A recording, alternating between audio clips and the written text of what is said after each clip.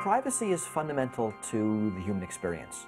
It's necessary for democracy. I think it's necessary for liberty. And people often say, if I'm not doing anything wrong and I have nothing to hide, why should I care? You care because you're a person. It's about having control of our own life. We do nothing wrong when we sing in the shower or write a love letter and then burn it.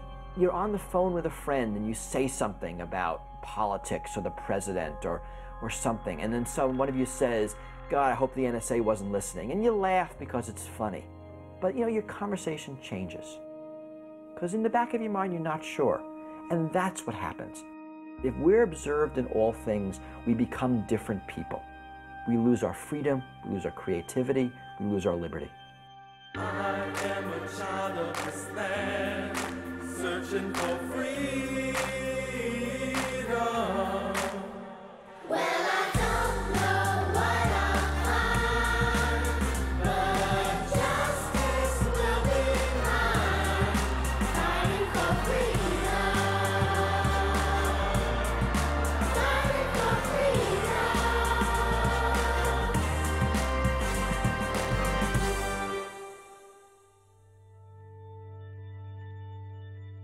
We are 100% moving towards a full surveillance society, right? More and more of our lives are surveilled. We don't know how we got onto the watch list. We don't know who was watching us. This is a very scary technology if used improperly. From what I saw, that was far more extensive and far more intrusive than they were letting on. That's why I called it Orwellian. Do people who live in this country have the right to be free from government surveillance, from government spying, or are we not? And we're moving toward a surveillance society, not just in terms of government, but in terms of 100 other databases that we're all subject to, whether it's street crime cameras or shopping cards that record our purchases.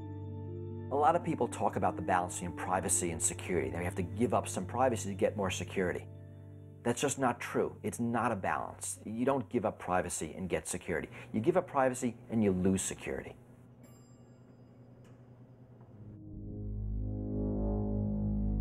The NSA is the National Security Agency. It's the largest and most secret intelligence agency probably in the world. It's about 3 times the size of the CIA and costs about 3 times as much.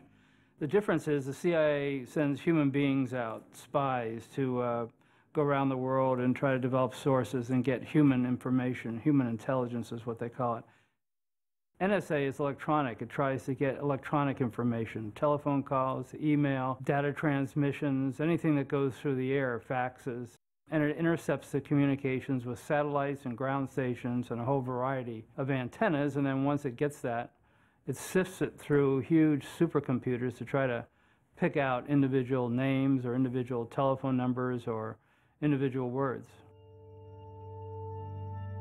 Well, for the first time in 30 years, it was discovered that the NSA was engaged in eavesdropping involving Americans, a great deal of Americans. For 22 and a half years, I worked at AT&T.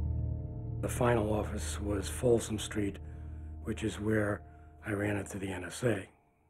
I got hold of these documents. The documents showed that they were basically tapping into and making copies of the data flow on the internet. This document confirms how the data that's going across the internet line is being split. They had cut into the data flow and were sending copies of the data to this secret room here. I was expected to connect new circuits. I had it connected up. I was the guy who made it work. Across these links, billions of bits of data go across every second. So if you add it up in a day, you can be sure there's millions of messages going through there. That doesn't mean they keep it all, but it means they have access to it all. This is the equipment list that goes along with the project, and what really got me going was when I examined the list.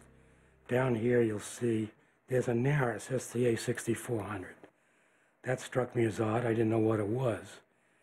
And when I started to research that, I found out, sure enough, this is not only useful for spying, it is being used for spying. This program is brought to you by Link TV for educational and non-commercial use only. Link TV is the only U.S. network dedicated to global and national news, uncompromising documentaries, and diverse cultural programs. Programs that connect you to the world.